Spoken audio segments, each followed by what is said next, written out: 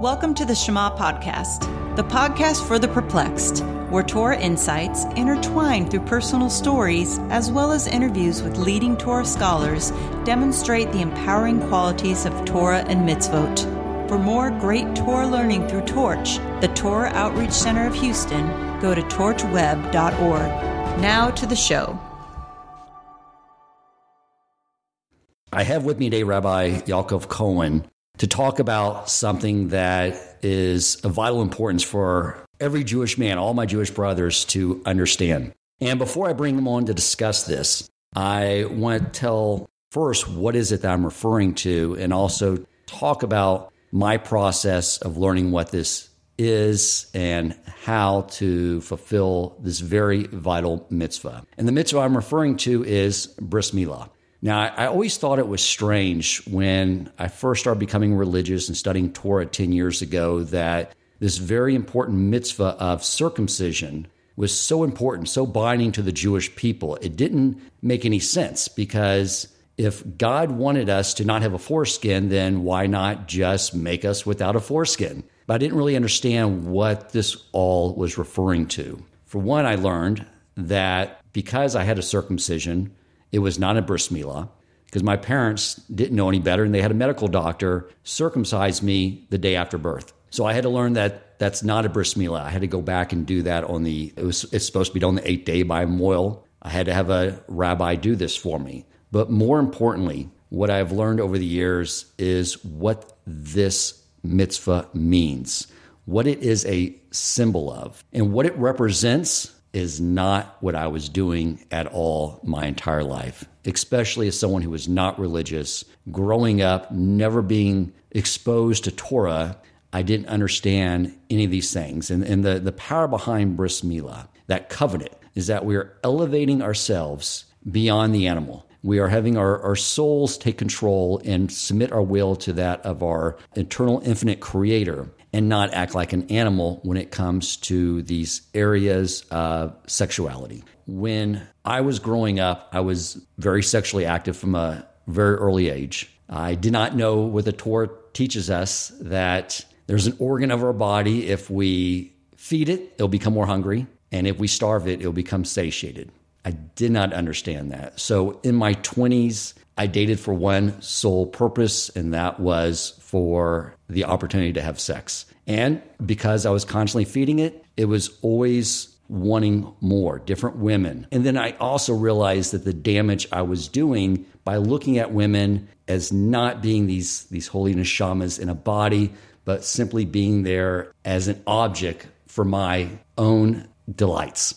And when I got married, I'm very grateful, thank God, that my father impressed upon me that when you get married, the lowliest thing a man can do is cheat on his wife. So that is something I never considered. However, my wife and I grew up in an environment where we were taught if you can look but not touch. The other thing I was exposed to growing up that we all have been is that this idea of masturbation has been so normalized in our culture. I remember in the 90s watching sitcoms like Friends, where they would joke about looking at pornography and masturbating. There was an episode of Seinfeld, a famous one, I think it's called The Bet or something along those lines, where Jerry Seinfeld and his friends are sitting around and they start talking about this, and Jerry says, "Oh, it's like brushing your teeth. You got to do it in the morning." And that was my take. And then they all made a bet and this wager on who could go the longest without self-satisfying themselves. I think when they all got back from the restaurant, Kramer comes in the room, slaps down his money, and says, "I'm out." It's like, we've only been gone from the restaurant for like 20 minutes.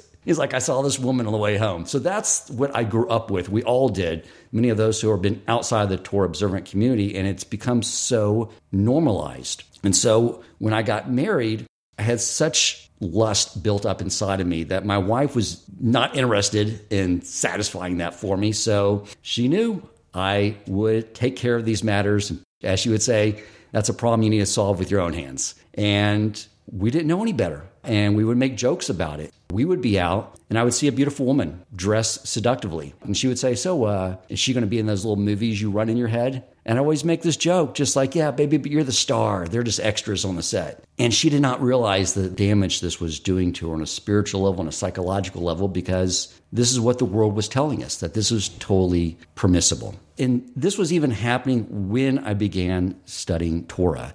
And I would come across, I remember a Talmudic verse that said, if something to the effect that if a man can't control himself in this area, it's better if his hands are chopped off. And I remember reading that early on going, whoa, I don't like that. So I went to look for other opinions, and they're on there online, people that call themselves rabbis that would say in their blogs that was totally permissible, but these are not rabbis. They're people with the title rabbi. And I said, okay, I like their opinion. Because I couldn't imagine not being able to do that, because it seemed like just this an urge that the body needed to release, like go in the bathroom. I couldn't imagine this. And I would come across text from time to time, and I would just overlook it. And the other thing that really bothered me when I first started studying Torah was understanding that Hashem knows not only our actions and our words, but he knows our thoughts. That idea bothered me to no end at the beginning of my studies, because I knew what my thoughts were many times. And I don't want Hashem in my mind when I wanted those just to be mine. But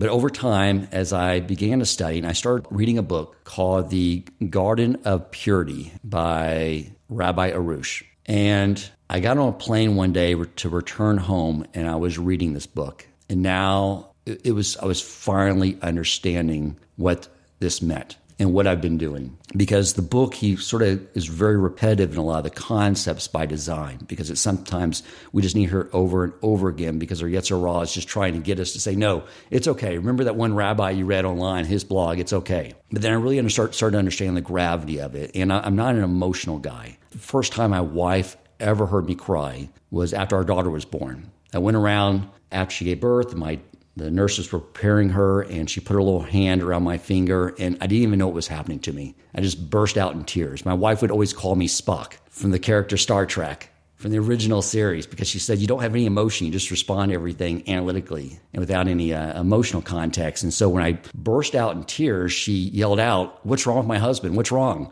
Because she never saw me do that. But those were tears of joy. When I was on the plane that day and the plane was taking off and I understood the gravity of what I've been doing, I burst out into tears as well. But those were tears of shame. And I remember I had to get my composure very quickly, because I was sitting on a plane next to another man. And I looked out the window to distract myself and got my composure. And then I pulled out my laptop and decided to get to work and get my mind off of it. And then I remember thinking to myself, what happens when you die? Because that shame I felt burned so bad, to know that what I've been doing is so distant from God and what he brought me into this world to do. And I was just thinking, when I die, I can no longer distract myself. I'm no longer in a body with all its sensory perception tied to the world around me. I'm just going to be left there with that total shame. And it burns. In my theory, to me, it seemed like that is what fuels the fires of Gehenna. It's just the shame of being in the presence of the Almighty. And I really wanted to remember that feeling, because I knew it would motivate me to do the change I needed to do. And on my way back from the airport home that day, I did call my rabbi is Rabbi Yokov Wolbe, because I was pretty broken down. And he reminded me of Teshuvah. And I wanted just to say it out loud to someone. This is what I've been doing, because I wanted to make sure I changed. And so this process was very challenging, because I had been fueling these movies in my head. And my Yetzer Hara was more than happy to be the executive producer of all these movies. And I had to get all those thoughts out of my head. And it started with going to a mikveh. Every morning I'd wake up early and read Rabbi Nachman's Tikkun, which Rabbi Cohen can discuss more of that, which have cleansing effects to our soul. And it was just a lot of praying. Every morning when I would get up to study Torah, after I would say those 10 Psalms, I would get up to study Torah, and that's when a man's testosterone is at its height. And when you've been feeding that every morning, that's when I would get hit with that urge. And I would just sit there and just practice what Rabbi Arush said. I just prayed, heartfelt tears. Hashem, please channel this energy towards passion for you in my Torah studies. I was marking off 40 days in my calendar, because I know 40 has a very spiritual component to it of change. And I would fall sometimes, and I would set the clock over again. But finally, I got through that 40 days. And now when I look back on it, being just cleansed of that, it makes the world of difference. For one, I know that I'm fulfilling that covenant with the Almighty. I'm doing this for myself. I'm not an animal. An animal goes out there and acts on an urge. Our society almost elevates men when they act like animals. I see ads all the time where there's men getting lots of women. They idolize them. That's being macho. That's being masculine. And Hashem and Torah is saying it's just the opposite. They're acting like extremely feminine. They're acting like animals. There's nothing to give them any type of value at all for behaving that way. And so this is such an important topic that I want all my brothers out there to know exactly what it is doing to us when we do participate in this or any type of sexual immorality, that there's a proper way, even with our wives, of doing things in a holy and modest way. And to make sure that whether it's at that point in time when your soul is pulled from your body, you stand before the Almighty, I don't want any of you to ever feel the burning shame of knowing that you didn't have the opportunity to do teshuvah for this in this world. Or as we know, we're in the doorsteps of Mashiach, and I don't want any of us to get caught with our pants down, figuratively or literally, when it comes to this matter. So I will now bring on Rabbi Cohen. Rabbi, thank you so much for coming on to talk about this very important topic. Pleasure to be here. Thanks, Dan, for inviting me. It is a touchy topic, isn't it? Yes, indeed. Yeah, in the religious world, definitely it is so danced or so lightly upon, and the recesses really hardly spoken about, more like shoved under the carpet as much as possible. Even though nowadays there is classes that are going on around the world in order to help people, young and old, with this issue. And it is an issue. So yes, I do share a lot of the same experience, because don't forget, I was also not raised in the religious world, raised in the sunny beaches of California, where everything was basically opened and everybody was running after everything, and whatever the skies will live in, whatever your eye sees, go after. And I also was not aware of the idea of keeping the covenant. We'll call it Shmirat Habrit, keeping the covenant, guarding the covenant. Until I got to yeshiva. And even then it was a few months in when I was exposed to a text that also made me cry and probably,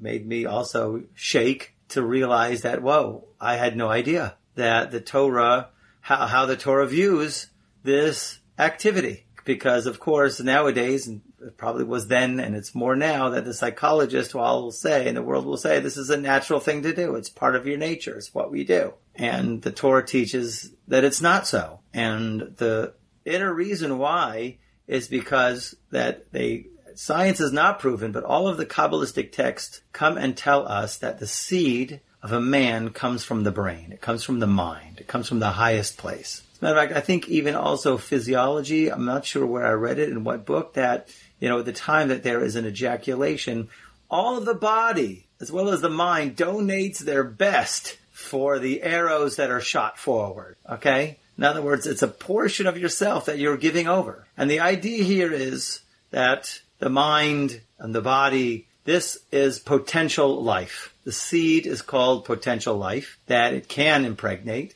And even if, let's say, a person is with a woman who cannot get pregnant for whatever reason, there's still, we have handed down, that there's still a neshama, a soul that is created with this powerful act, because this is a unbelievable source or an energy of a life-giving process. It is in a certain way an ultimate giving, a man's ultimate giving of the self. He's giving his seed over to create the future, to create a person. So in doing that, if it's wasted and put not in the proper place, so then that's called wasted potential. So therefore, we have in Torah tradition something called tuma. The Hebrew word for tuma is literally translated as defilement, but it really is not the proper definition for tuma. Tuma really means this, a lack of life energy. So there's different levels of this lack of life energy. The most strongest lack of life energy is a corpse. Why? Because it had a soul in it, and the soul now has left the body, and nature abhors a vacuum instantly that goes into this body. It's this extreme lack of life energy. We'll call it a darkness or a tumah, and that makes it the highest level of tumah, okay, that we have, a corpse. And then there's lower levels of tumah when somebody touches a dead lizard. That is also a lack of life energy. that this person has come in contact with. There's the woman in her cycle. The woman in her menstrual cycle, it's not that she's tuma, it's not that she is defiled, but really there was a potential life that is now running out, that is gone. That's the egg that is running through her body. It's not her per se, it's a lack of life energy. And the same thing goes by the seed of a man. Even though that there's probably, I don't know how many sperm cells come out that a person ejaculates, but it is still called a potential life. And so, therefore, there's going to be a lack of life energy if it goes definitely to the wrong place. I don't want to get into scary stories or scary stuff. But, interestingly enough, that Adam had a first wife. Adam had a first wife. I'm not going to say her whole name. We're not allowed to say. He had a first wife and her name was Lil. We don't say her whole name. We're not allowed to say her whole name. And because we are very subtle energies, and to say her whole name, well, we're going to be introduced to it. In any case, Adam and Lil, the first wife, had an argument. I won't go into the details of that argument. And basically what happened is, because of this little argument, God took Lil and took her out of the Garden of Eden. And then, of course, God had made Eve. And, of course, he made Adam to go to sleep. He created Eve from the side or the rib. And then, of course, Adam was joined with his flesh of flesh, bone of bone, with his wife Eve. Now, Lil is outside the Garden of Eden, seeing her ex get remarried. And I wonder what that would be going on in her mind. She's not too happy. Just to play it out in terms of the drama. Of course, all of these things have different and a higher scale metaphor, but just for us, in terms of the storyline, that's how it goes, okay? But of course, these represent Kabbalistic energies and flows of energies, and really it is the creation of free will. So as it goes, Eve got married to Adam. Lil is outside of the Garden of Eden, is not too excited about this. As a matter of fact, she's really mad. She's mad at God, and she's mad at Adam, and she's going to take her revenge. And how does she do it? So after that whole incident there, Adam had Cain and Abel. Cain killed Abel. Adam separated from his wife for 130 years. And in those years, every single night, wherever Adam was, Lil would come to him. Actually, Lil, and she had another friend, Nama. They would come with cerveza and tequila, and they would have a nice hot tub party. And basically, how that's interpreted in Kabbalistic texts is Adam had a lot of seminal emissions. And through those seminal emissions, there were certain entities that were born. And you talk about 130 years of entities that were born. And the point of what I'm saying is that when the seed doesn't go into the right place, it doesn't mean, okay, it's dead, move on. There is some effect of that action. Like there's an effect of every single one of our actions. It happens to be in the spiritual realm, there's a huge effect to this action. It does give birth to something. And when a man is with his wife in holiness, and whether it's for the sake of having an actual child or not, then there's still a entity, a spiritual entity that is produced. And just to end it off here, to let you go to the next point, which is, it says when Abraham and Sarah left Haran, it says they brought the souls, all the souls that they made in Haran. And some of the commentaries bring down, what does it mean, the souls that they made in Haran? That means that every time that they were together, even though they weren't having any physical children, they gave birth in the spiritual realm to many, many, many, many, many, many, many children in the spiritual realm. And only later we find, actually, this is why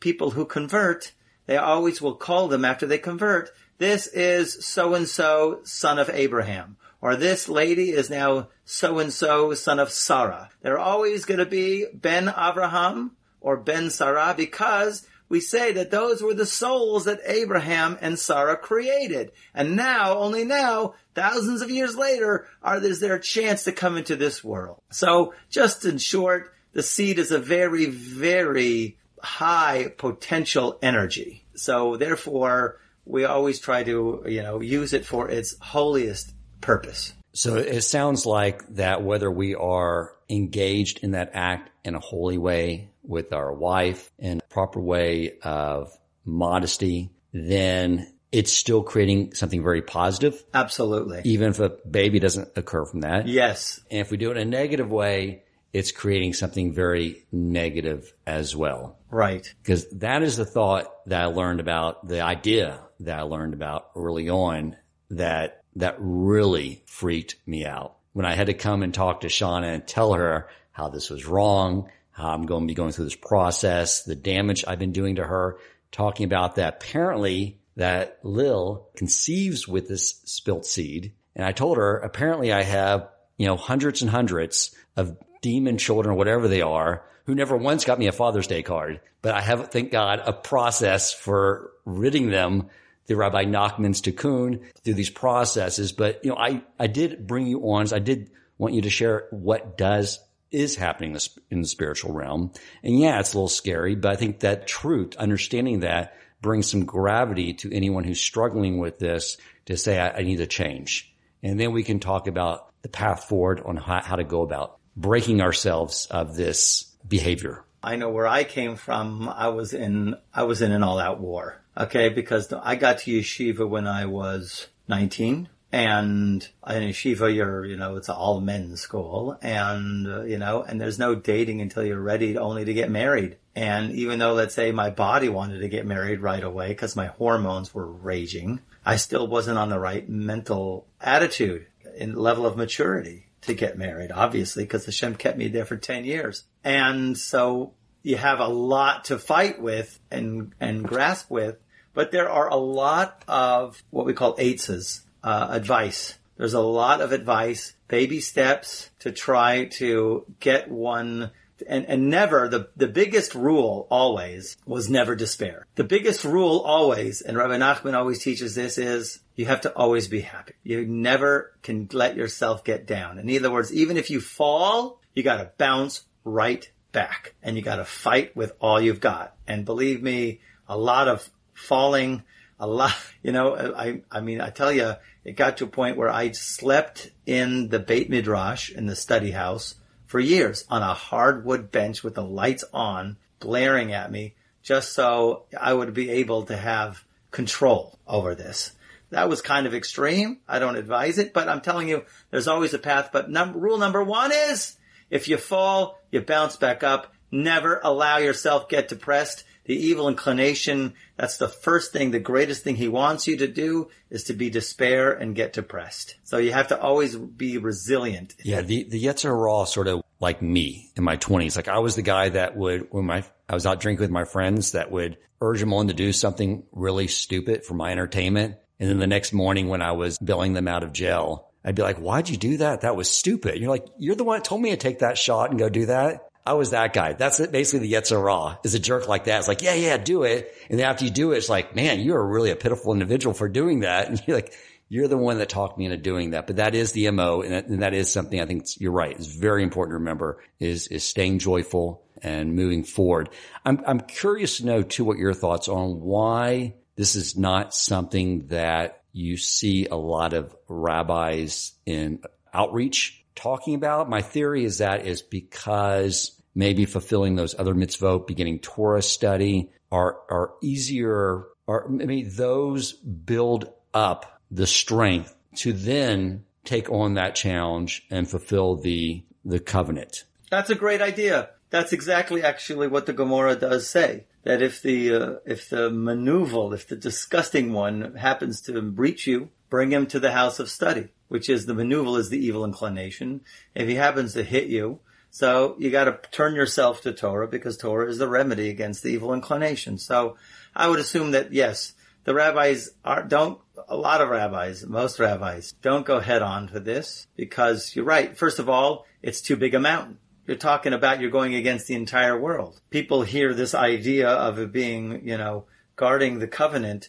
That's like from somebody from outside would look at that at a surface way and say that's ridiculous. This is the way of nature. This is the way. So, okay, first you have to educate in Torah, and then they have to understand the potential that is in this act. And it is the holiest of holies, by the way. We do look at the house, a person's house, as being the mini temple, mini Beit HaMikdash. Your table is like the altar. Your kitchen is where they would slaughter the offerings. And actually, you'd light the Shabbos candles as like the menorah. And actually, in terms of every single chamber or place that they would have in the temple, it has its counterpart, the Holy of Holies that's in the temple where the Ark of the Covenant was. That's the tablets that Moses brought down, is the bedroom, which I'm sure you've heard that before. I have not. Oh, yes. That's the Holy of Holies. So it actually deserves, in terms of what a person thinks and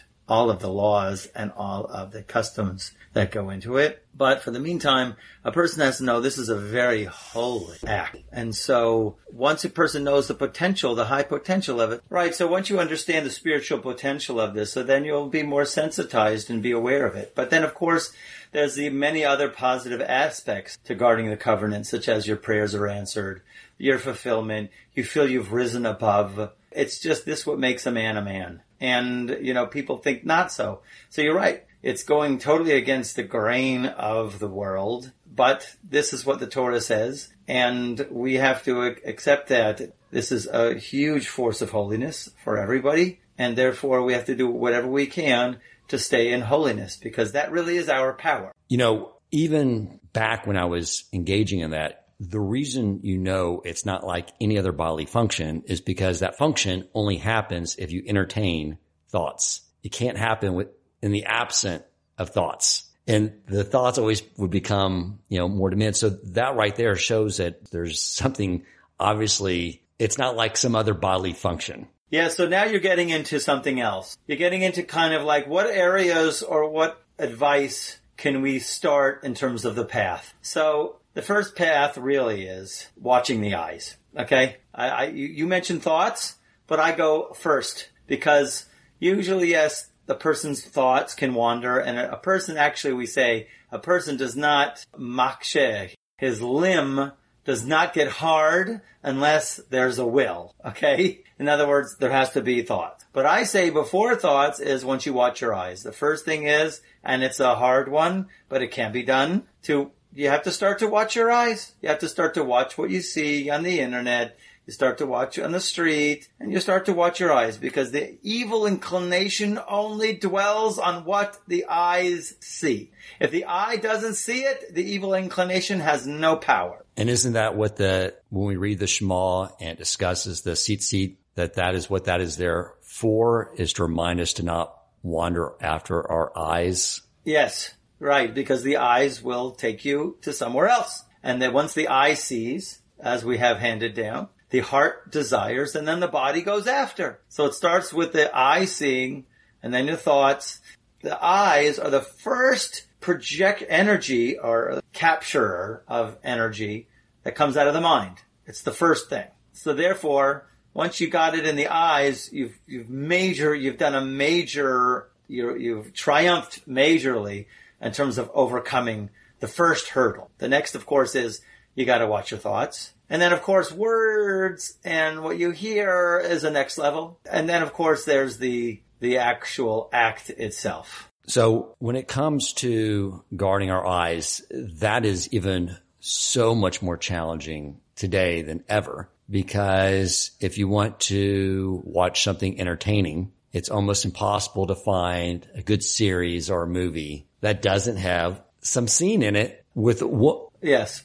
It's very, very difficult. So you need a mashgiach or a mashgicha, what we call it. You need a supervisor, a kosher supervisor. You need somebody there with you who will block your eyes. If you don't have somebody, well, then okay, try to do it yourself. Listen, I'm not saying it's not challenging. It is probably the most challenging because it's something also in our society that we're not accustomed to do. Women walk around, very immodestly dressed, and no one has ever taught, and they don't teach it in schools. Hey, you shouldn't be gazing. You shouldn't be looking. First of all, women shouldn't, whatever. It's going to be, this is what society is. We're in it.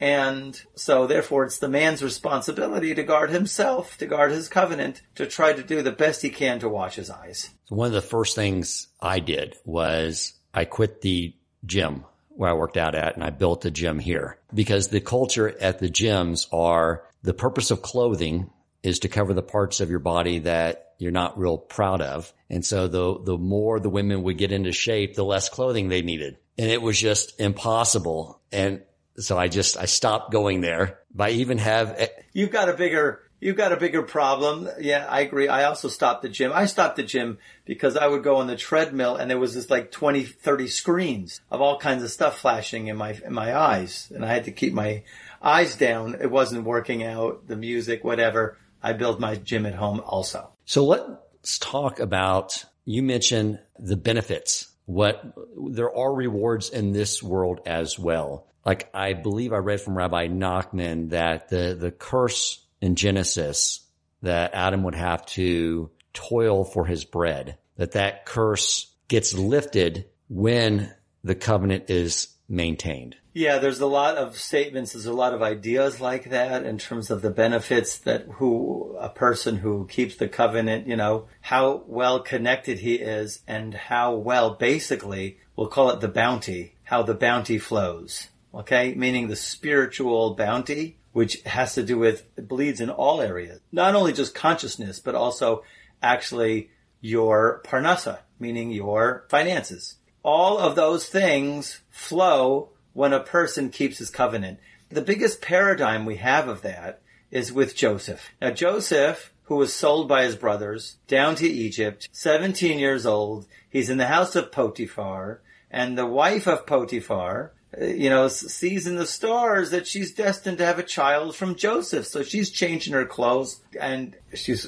beautiful, changing her clothes, prancing in front of Joseph, going, come on, let's do this. And here's Joseph, 17 years old, hormones raging, and he says, I can't.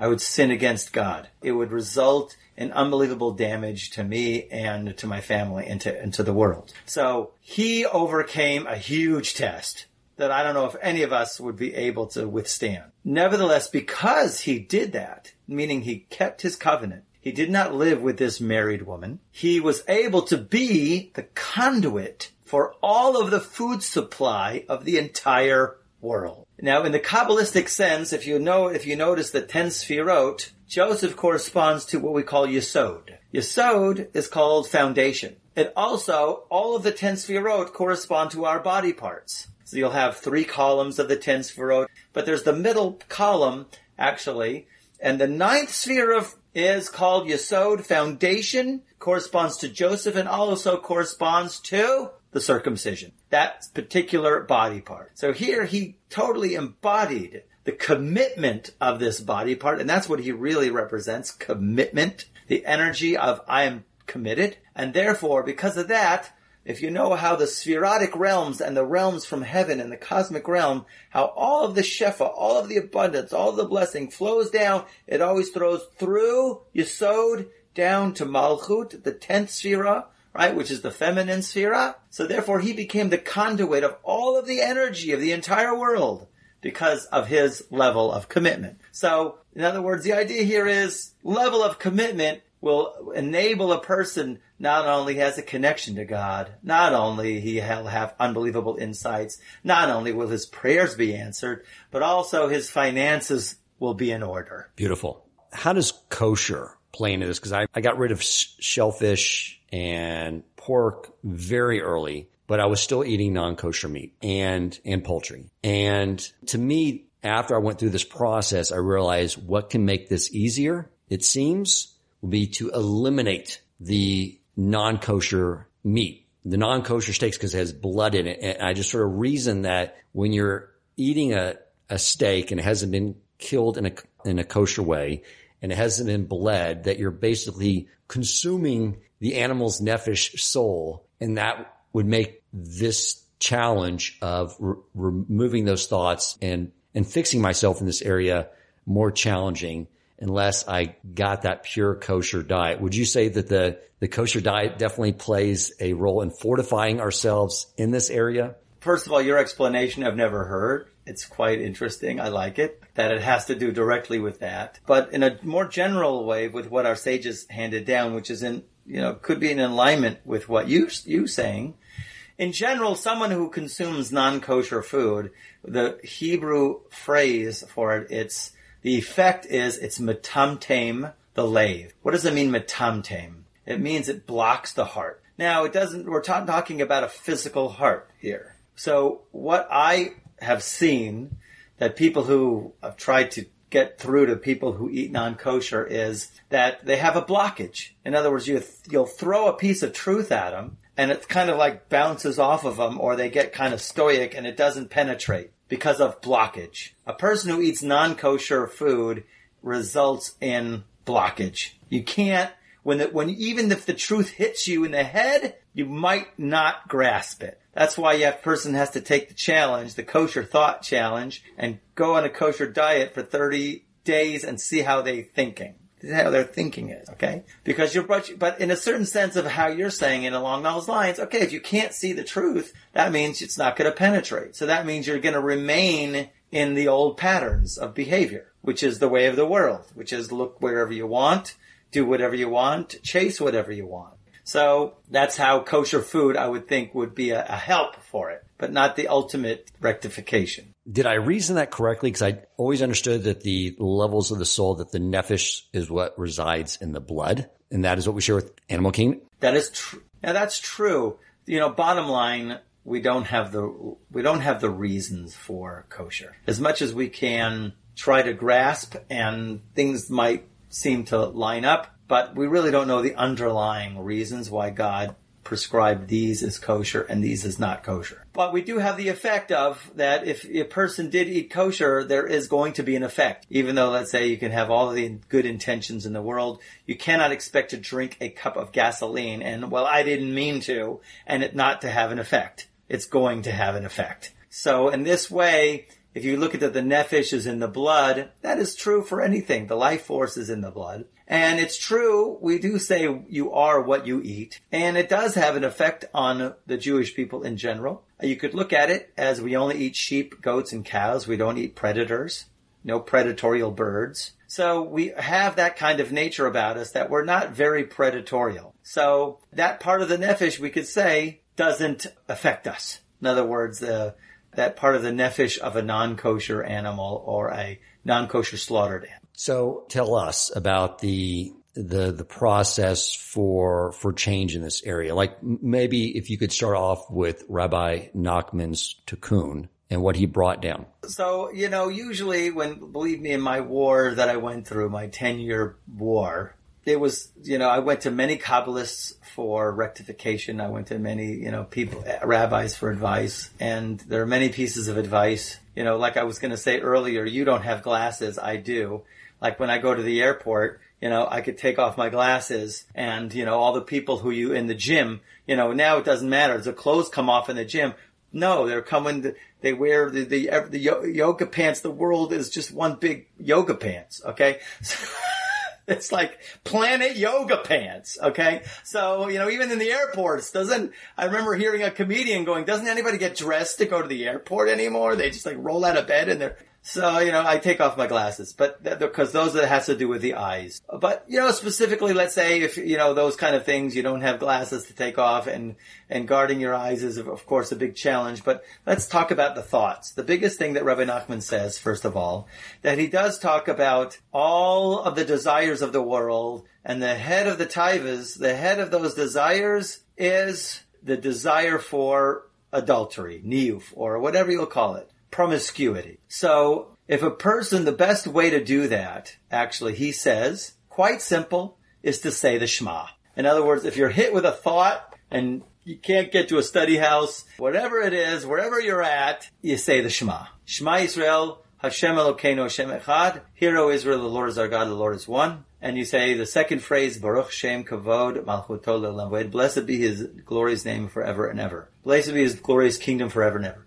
So the idea here of that Shema is a lot into it, believe it or not. That simply what you're doing, when you go back into it, there's a lot into it, but it really, of course, is our basic mission statement. It gets us back into the mission that we're all here for. The one God, the one universal force. But more specifically, Rabbi Nachman goes into in Torah Lamed Vav, in Likutei Maharan. So when you say, that's exactly why, actually, when you say the Shema, you have to cover your eyes. Once again, there's an eye thing there, because you have to mamish go as if you are blind. And then what it is the first sentence of the Shema is 6 words. Hear, O Israel, the Lord is our God, the Lord is one. And the second phrase is also 6 words. 6 plus 6 is 12. 12 is the 12 tribes of Israel. Let me tell you a story about the beginning of Shema. There's 2 times that actually it brings down in our Midrash when the Shema was said. You don't really see the Shema, which is a verse in the Torah, till Deuteronomy, but in Genesis, we have handed down, there were 2 times that the Shema was said. And one of those times was when Yaakov Avinu, Jacob our father, on his deathbed, all of the tribes were around him. He was about to tell over when the Messiah would come, when it would be the end of days. And all of a sudden, the prophecy left him. Lights out. And he was asking, why all of a sudden, when I had it, did God remove it from me? That I'm not supposed to reveal it? Maybe, he thought, one of you is not with the program. Maybe one of you is not totally committed to the mission, to the company. I have a traitor among you, perhaps. That's what Jacob said. And all of the sons, while they were around his father's deathbed, looked at each other right in the eye and said, all in unison together, Shema Yisrael Hashem Elokeinu Hashem Echad. Hear, O Israel, the Lord is our God. Meaning, we are all totally on the mission. And then he responded with, blessed be his glorious kingdom forever and ever. And the idea here is, each one of those 6,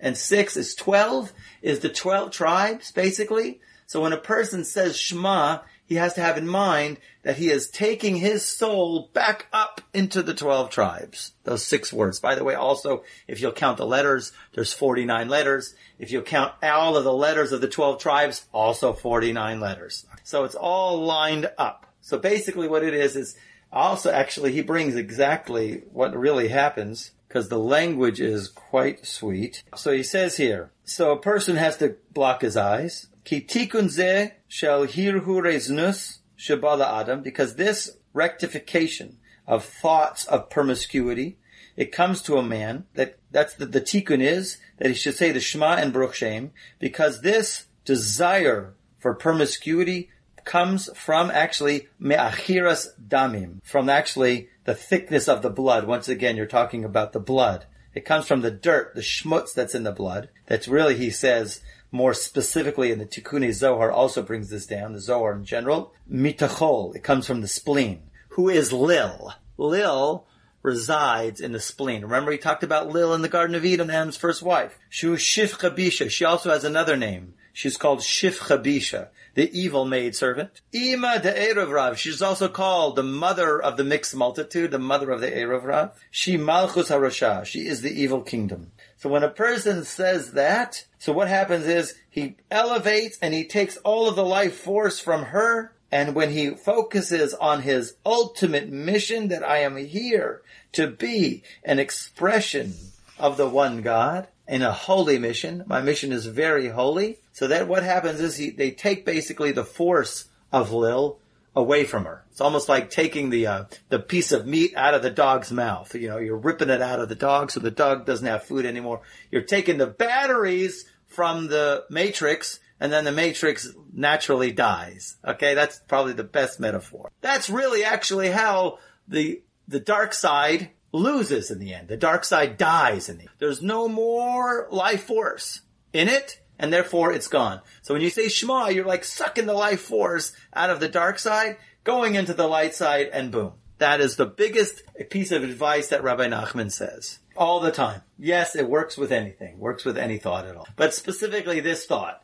But he says, he goes on later, he says, this is only if you get it once in a while. If you get it too much, then you got to say the Shema with tears, which is a whole nother topic, to say the Shema with tears. But I will add this one thing.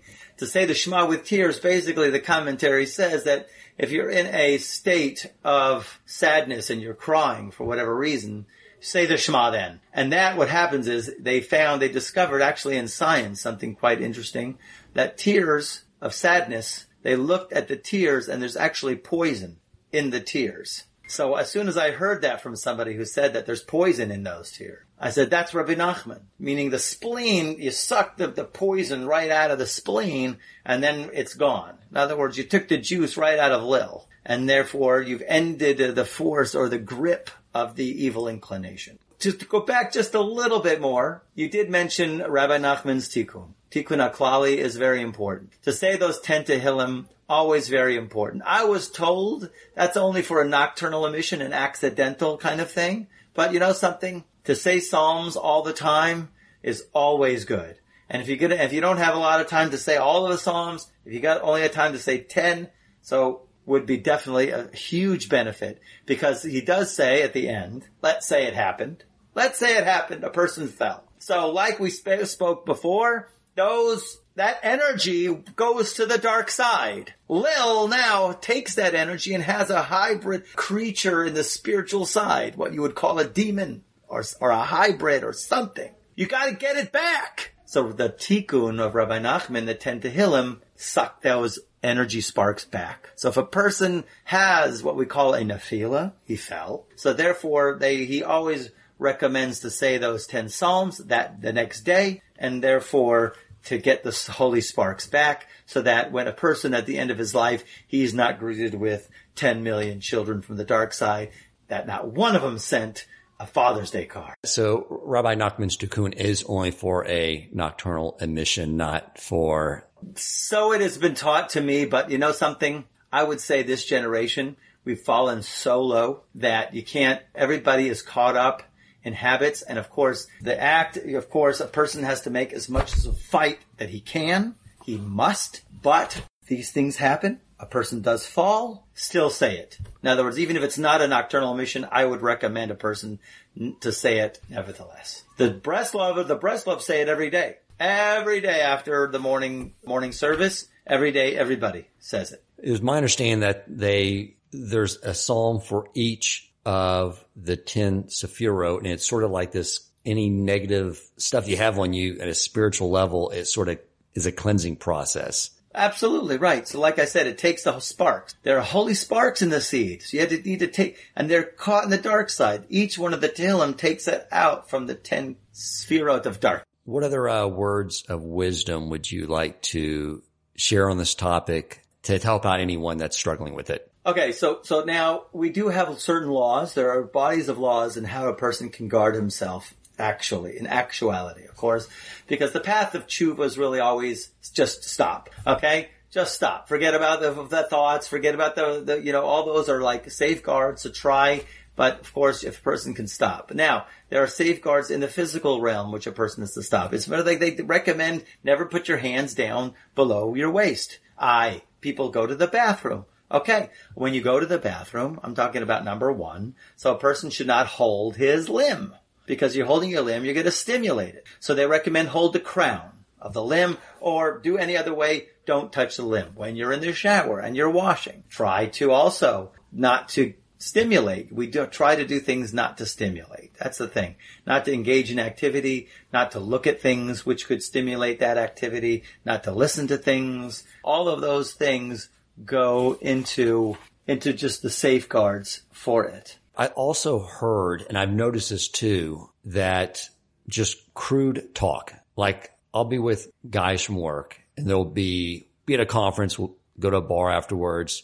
And a lot of times there's just crude conversation, which I know before I go into that situation, it's going to be there. And I heard that just even engaging in that, even just trying to placate the guys and listen to it, where they're trying to be funny, it's crude, that also is something that can have a negative impact in this area. Thoughts, words, and action. It's always that. They all have an effect on us. So your thoughts, your words definitely have an effect, and your actions, what you do with your hands. A lot of times, all of those three you have to safeguard, and all of them have an influence. Can you add any words with regard to spousal relationships? Because it's my understanding too, there is certain manners and times and ways to make sure that is a holy endeavor. That is such a monster topic at the end of this podcast. To bring that up now, that is so loaded. I'm telling you, I could give a podcast on this for years. See, seriously. Because like I said, it's called the Holy of Holies. And what a man thinks, you shouldn't be thinking about anybody else. That's one thing for sure. And, and there's a body of laws in terms of relations. That's a whole nother ballgame. I'll tell you what, Rabbi, that sounds like a nice teaser for a follow-up interview to do on that topic as well. So I do want to thank you once again for taking the time to speak with us today to share your wisdom on this very important subject. If you enjoyed this episode, please consider supporting Torch so they can continue to spread Torah wisdom to the world by making a donation at torchweb.org and clicking donate in the top right corner of the page.